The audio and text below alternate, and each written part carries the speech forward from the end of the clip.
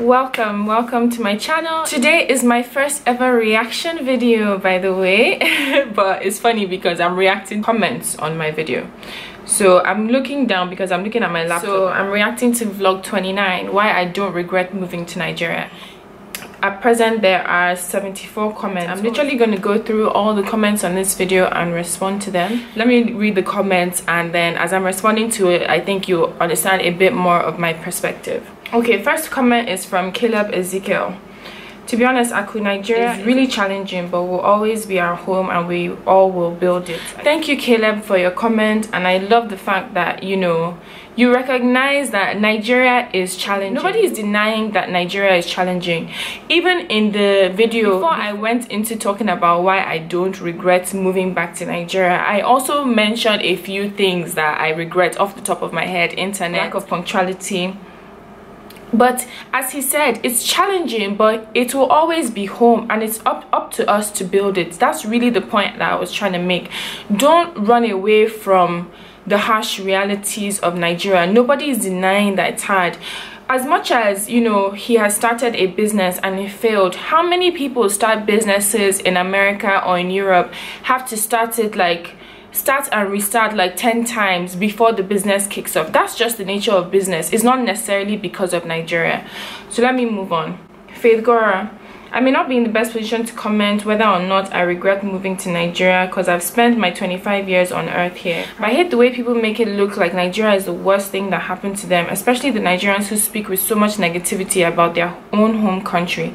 Yes, it can be frustrating, I admit, but it is your country either ways. I love that line. I love the exposure and the different kind of mentality living abroad exposes you to, and I'd love to experience that too, but I will never badmouth my country on YouTube and make it look like the worst thing that ever happened to my existence. Thank you so much, Faith. I really appreciate that you kind of share the same mindset as me.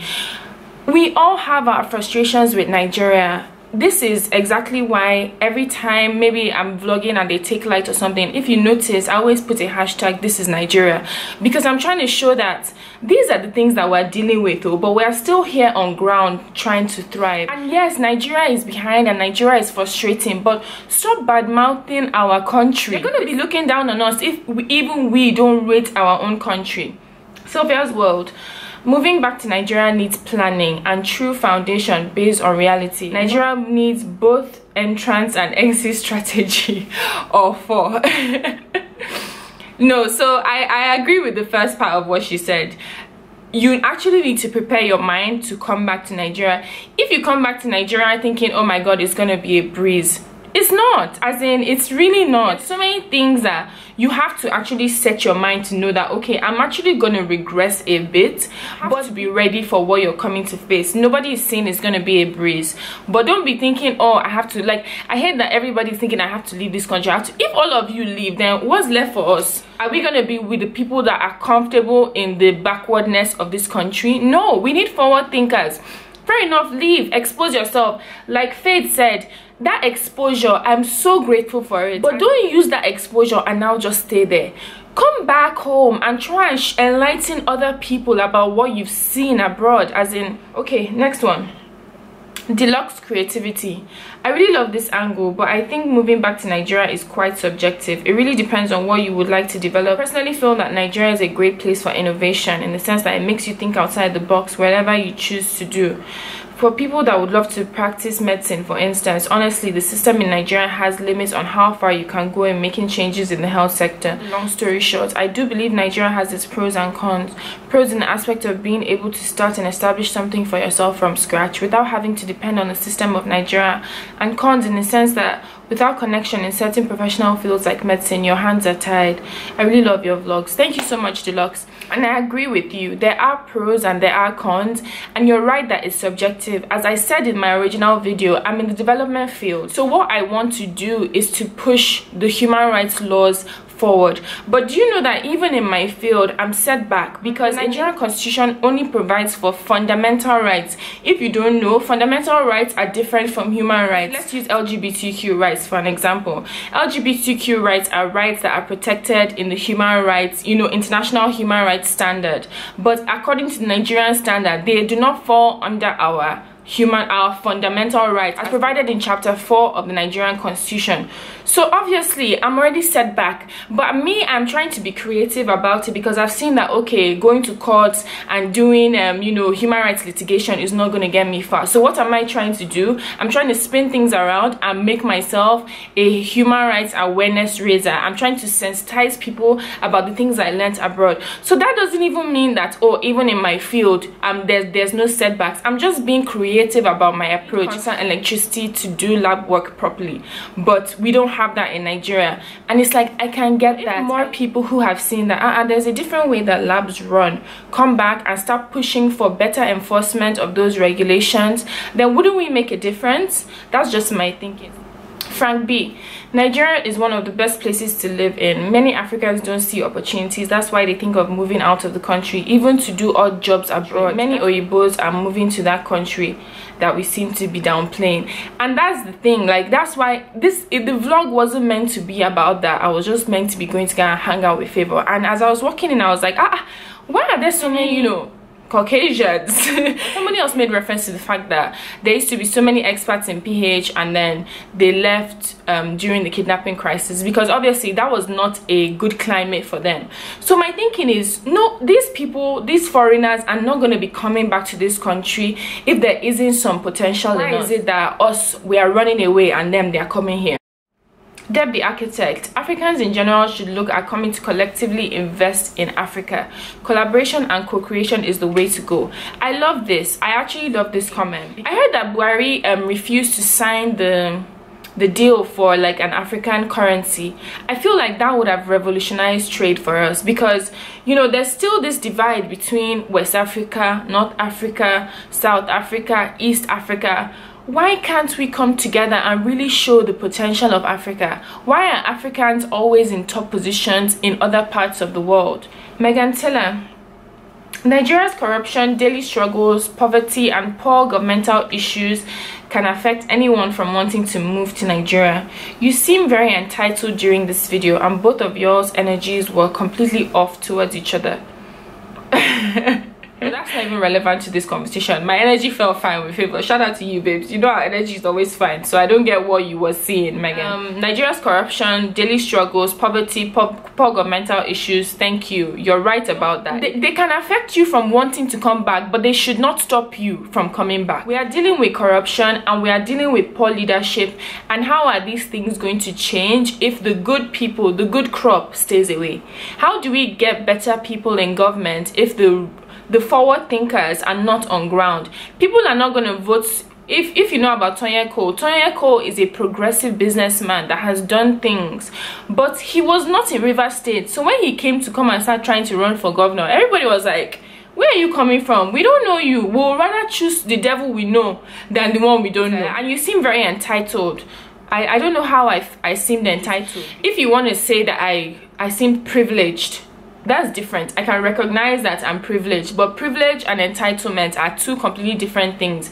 Even in my line of work now, I go on trips to Benue and I'm showing you guys that I'm using pure water to bath. Don't you think I can be living in this my nice room, chilling up, loving life? Do you think I have to be doing all of that? No. And that's the difference between entitled and privileged. I know I'm privileged, but I think I deserve anything more than I work for. Tabu Emeka, sorry if I murdered your name. You have to love wherever you are for anything to work out for you. I completely agree with that statement. Anything you're doing, if you set your mind to it and you're like, okay, you know what, this is what I'm gonna do, and I don't really care what happens or what setbacks I may face, then it's gonna work out for you. You just have to be the one that's passionate. Nia Bison, come back to where? A place where there is no constant light, water, law and order. No thanks, I'm great here in Canada. Living in Nigeria is for the rich. There really is no middle class. Aku, you're very privileged. You're speaking as a privileged Nigerian. Okay, we're now going into the whole elitist argument. Sylvia's World said, you are also privileged if you are in Canada compared to the average Nigerian. There are people who are not poor but not rich in Nigeria actually, and I've met many. You're right though, there is no constant light or law and order from all, but most people don't read up on the history of countries they fled to many years because they all had their... Oh my god, Sylvia's World, you are yes, let me keep reading. Because they all had their crossroads in their own history. We love to go where the food is already cooked and not build what we are complaining about in Nigeria. Thank you. Ghanaians were in Nigeria because at the time Nigeria was better for them. They left and built. Oh my God, Sylvia's what? You think about it. Who do we really blame for what Nigeria is or is not?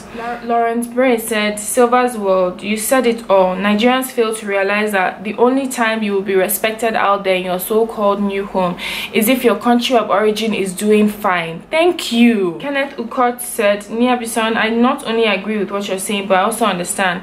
Don't listen to the other two comments below. That doesn't make this video is going to be so long. That doesn't make absolutely no reasoning sense to what they are saying. No, they make a lot of sense to me. But if you go to a country where nothing works, and I'm not talking about Nigeria, I won't be selective here. No infrastructure, security, high rate of crime, no law and order, people always trying to trick you. You have to be a blind person or a rich person to not see that and not complain. We are here complaining. That's the point. How will you be there and be talking from far? Who is going to listen to you? Come here and complain with us. Make our complaints louder. That's what I'm trying to say. Now tell me, how can business thrive in such an environment? How is Dangote Africa's richest man from Nigeria? It's good to say come back and build. Everyone would love to, but if these things are not in place, people will come and lose their investment, their time, and if they are not careful, even their life. How will these things be put in place if those of us that are thinking about putting them in place remain abroad? This is the question I keep going back to. If the ones there cannot fix Africa, you tell me of what use the diaspora are. Really? The diaspora are the enlightened ones. They are the ones that have seen exposure. This video is so long because my camera has overheated like how many times. I don't even know how long it's going to be, but to me it's well worth it because we need to get into these issues. Okay, Wall Street meme trader. Yo, this girl is smart. Also, we're all coming back. Thank you, boo, and please do. I look forward to seeing you. I totally agree with you both about moving back to Nigeria, but it's not an easy decision to make. Well, it's not an easy decision, especially when you lived abroad for years. I personally believe starting up a business is easy in Nigeria, but search for your dream job can be difficult. Thank you, I understand that. Nobody is saying that it's easy. Nobody is saying that it's a walk in the park. What I'm saying is that it's worth it. Okay, Jaja Coco. It's the people with money that would most likely get richer, and don't forget other nationalities.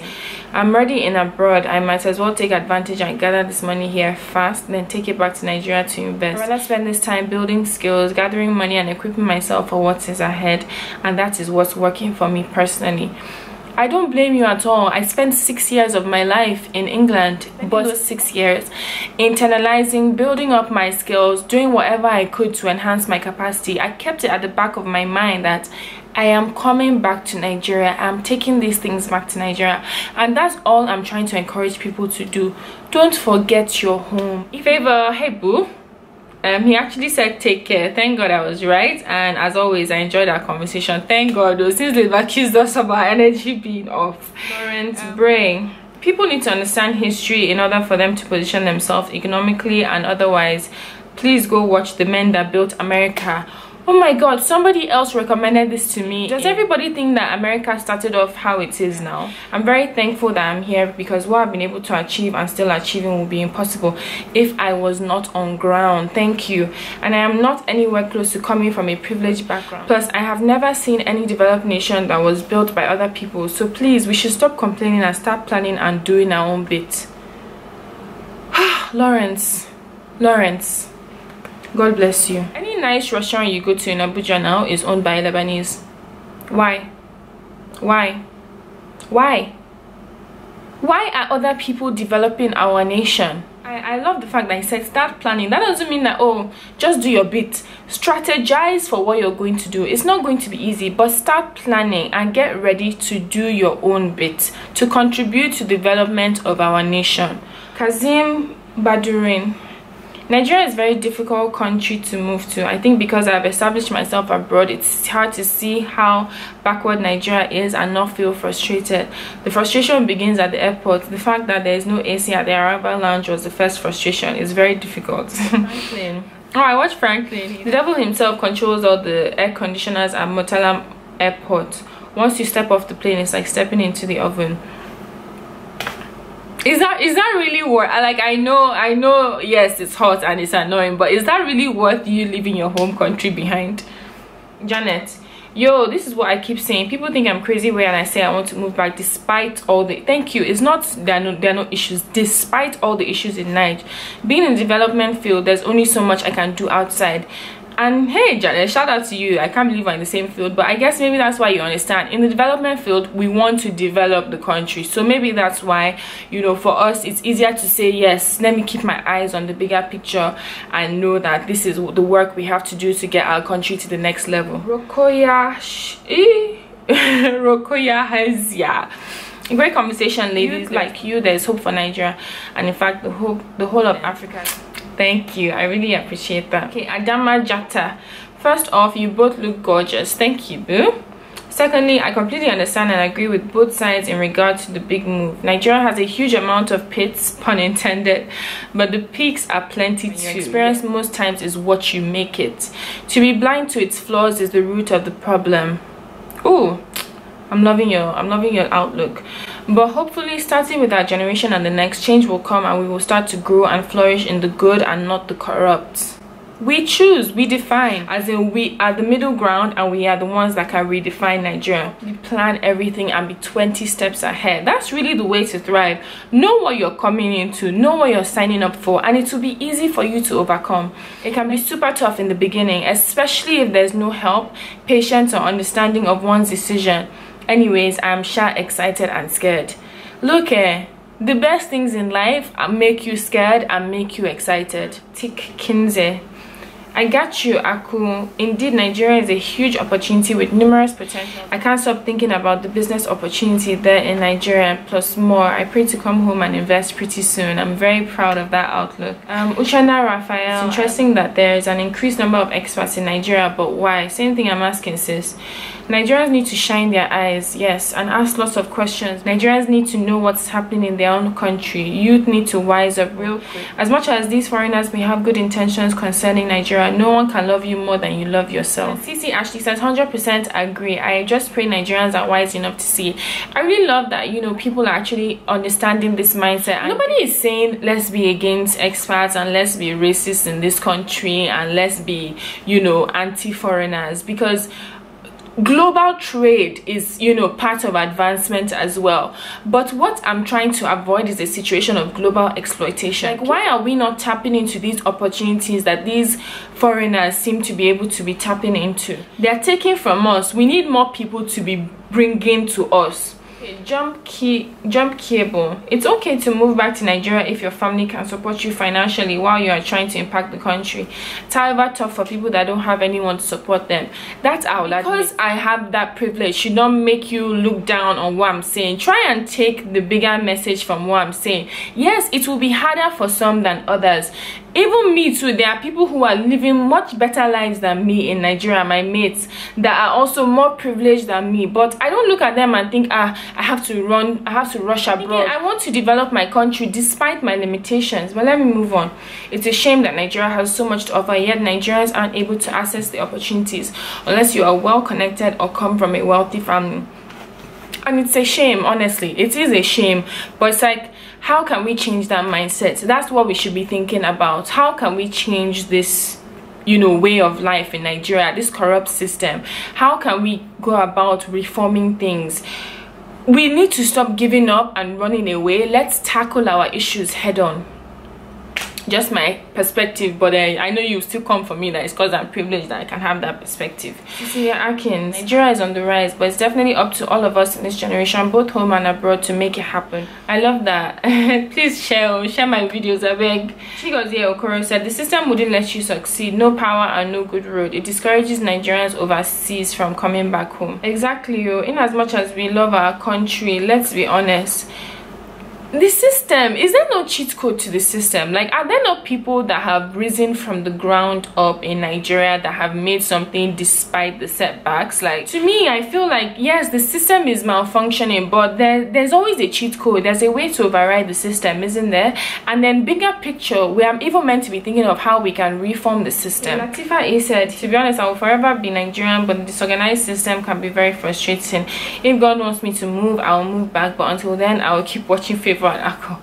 Thank you, I really appreciate that, but please move back. The vlogs are meant to entice you to come back to see what's going on. Sylvia's world. Akubeze, I agree with your hope. Some will come, some will not come, but one day some will run to Nigeria with a pinch of regrets for being late to the party. And I'm telling y'all, man, it's that. Okay, Kelsey, fine. Mind you, I schooled in Nigeria at Aliko for 2 frustrated years till I moved out back then, and someone has the guts to tell me you are based abroad. And so, my dear, no offense, but make you to try come. At least I don't see different culture and learnt a lot, far more than my university could ever have given me. That knowledge alone and how the system has humbled a lot of us, if we bring this mentality back home, a lot will change. Yes, forget racism. Over here, there's what we call long-term planning because the system is stable. But back home, how do you even think of the future when you never fit survive for that day? I tell all Nigerians in diaspora, don't go home and invest till this useless government realize and value the power of their people coming back. Normally, investing back home would really change one's life based on our population and size, but who frustrates the people? The government. If not stable electricity, you think of security, and if not, you think of insurance just in case. Okay, this was actually very insightful. I actually completely understand where you're coming from, and I know that, you know, unless our government changes and unless we have better leadership, we are actually going to find it very hard to progress. It's all well and good to be saying, oh yes, come back and fight, but if the president just removed the CJN like he was just a regular guy in an office, then is there really hope for us? To me, it's like a defeatist mindset if we just say, okay, this is how things are and I'm staying away from it. Like, no, like the struggles are there, but how can we fight? We should be thinking of more progressive ways to tackle these issues than to just be chilling comfortably in your nice insurance afforded apartments. They're the architect. If Nigeria boosts tourism, everything will fall in place. Nigerians in diaspora will get more involved to improve the socio-economic situation. Boosting tourism will boost investment and capacity building. I actually agree with that, and that's something that Favor had mentioned even in one of our Nigerian challenge videos that's coming up. Drea B. These women come from well-established families. For the fact that they both studied abroad shows that their families are struggling. Moving back to Nigeria is very subjective. From the stories I hear from family, there is only opportunity based on who you know and who you are. Plus, despite how much money a person can make, money isn't everything. No matter how much money I can make by moving back home, I won't. It's easy to say come back to Nigeria when you have financial backing. But what about the people who are bright but don't have the luxuries you guys do? So it's not always about what a person can offer. So many other factors have to be thought out carefully.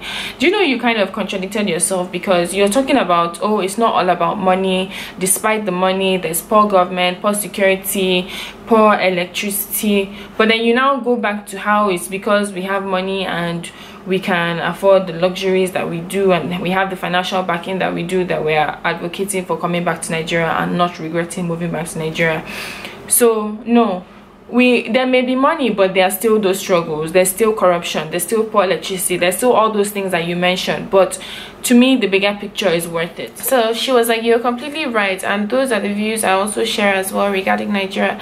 People can say move back from a privileged position, but what about those who aren't so privileged? What then? I feel like, you know, this privilege conversation, it kind of waters down the main points. It's like, yeah, privilege gives you some form of an advantage, but it doesn't eliminate the struggles completely. I think that's what I'm trying to get at. So it's like, you guys should stop throwing up the privilege card as if, you know, privilege trumps everything and just makes Nigeria so sweet to you. Nigeria is still a struggle for me, even though I'm privileged in that sense. Pamela Agada said, one, for the majority of people that are okay moving back to settle in Nigeria, have direct access to the upper echelons of the society who can get them set up with a well-to-do job that could easily mirror the lifestyle abroad. If I get you on that, but the issue is that, as we just addressed, having money doesn't still eliminate the struggles of the Nigerian society. Things may be a bit easier, but things are not perfect still. Think about the people that brought POS, Uber, food delivery, Andela, all these ideas that manifested into business opportunities. The majority of people behind it schooled abroad. They saw what was lacking and were able to bring it in. That's the point I'm making. Is these people with progressive ideas that can come and develop our country. Ginge Ola said, looks like I'm coming to open customer service firm in Nigeria to educate lots of companies, employees. I'm coming, make una wait. We dey wait you. And somebody replied saying, please don't come, oh please, I'm begging you, please come back. Oh, sometimes I wonder that, is it because I'm a development worker? Like, is that why, to me, I feel like let's focus on our potential more than focusing on our flaws. Lillian Bello said, wise woman, love you, or heart you, and heart you too, Lillian Bello. Chinaya said, nice commentary, but was disappointed to the giving and receiving of monies at the reception towards the end of your vlog. Faith Goran said, that was a kind gesture and there's nothing corrupt about giving a tip. He didn't ask for it. That would have been called bribe. She willingly tipped him, and that's fine, both home and abroad. Hey, tip for what? Did he provide a service? The Nigeria we want will only emerge when we change our mindset as a people. And I actually completely side with Faith here. I gave him a tip for his honesty. After all, there was no sign there that told me that, oh, parking was free for elections, so he could have still swindled me. So I gave him that to show that, you know, honesty pays. Honestly, if you don't encourage benevolence, then you really are not encouraging us to grow, because a lot of people need that extra chip to just show them that, oh, you know, there's some rewards for being a good person in life. That's how I like to think of it. Billy Yati said, Abuja vloggers hands up. Oh, I like that, man. Okay, Wet in Jojo said, okay, no disrespect, sis, I love you and favor, but please, Africans, stop calling these folks expats. This is what I was talking about. They are immigrants. We that come to their countries are called immigrants. On to the topic of returning to Nigeria takes a grand scheme of planning, hard work and challenge. Granted, I agree. Folks, my prayer is one day we will find a path for our country. Amen. And to me, the more of us that are here, the easier it will be to find that path. If we take a lead, starting with those in our politics, which is total cleansing of all, then of all them damn corrupt politicians from local government to presidency, we then have a chance. But as long as the greedy ass are there, we are doomed. With you, I wouldn't even lie. Kels, if I said back to Nigeria without financial backup, you're like a useless, despite you having a lot to offer educationally. Keep your hopes high, girls. I love that self-confidence. That's the Nigerian spirit. But for us to come back, my dear, law, maybe to marry, lovely video. Do you know that's also something that's standing out to me? This second person that's saying that they may come back to marry. Why do you feel that we're worth coming back to marry? You know, take from again, but then not invest in, not plant in. Megan Taylor said this video won't go viral like M's. Honey, if anybody is making a video to go viral, they're just setting themselves up for failure. If I wanted to go viral, I will just come naked on my channel. And yes, Culture has gone naked. It's gonna be viral, but what's that gonna gain? You know, there's always a purpose behind every video I put out. So never think that my purpose is to go viral. My purpose is to spark a conversation or to just plant a seed of consciousness. Blessing 777, you said you just arrived in Nigeria. I've been back in Nigeria since the year 2016, by the way. Nigeria is a total disgrace and a shame. Nigerians are very stupid. Africans are fools. Wow. How did we hurt you? I don't even want to finish reading this. You said you left Europe where there is light to live in darkness in Nigeria. None of your dreams will ever work. Nobody has time for that negativity. You're on with that comment. I'm actually not reading that because that's absolute trash. And there's this African proverb I posted on my Instagram today, and it said, you are beautiful, but learn to work, for you cannot eat your beauty. So that's exactly how I kind of like to think about Nigeria. Like, Nigeria is a great country. We have so many natural resources. We have so many gifted people, you know, that are from this country, but we can't eat our potential. We actually have to put in the work to bring about this potential, to flourish our nation to what it could be. Don't give up on us. Come back and develop your home. So I will end with our national anthem. Arise, O compatriots, Nigeria's call obey, to serve our fatherland with love and strength and faith. The labor of our heroes past shall never be in vain. One nation bound in freedom, peace and unity. Unity. O God of creation, direct our noble paths.